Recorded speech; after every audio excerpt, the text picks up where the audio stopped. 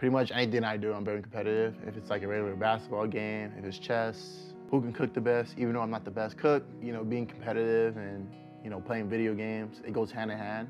When you're on the field, you want to dominate, you want to be the best, you want to win the game. Being competitive on the field makes me competitive in the gaming world. So eventually I want to oversee my own esports team. You know, I think there's something, you know, more to the gaming world, and why'd I have like a team JuJu, you know, just compete against the world. You know, that's something that hasn't been done by an athlete before. I can take certain athletes in the sports world and have them compete against, you know, other athletes, I guess, or even in the regular esports world, because it'll be fun, you know, the excitement, the social media behind it will be awesome.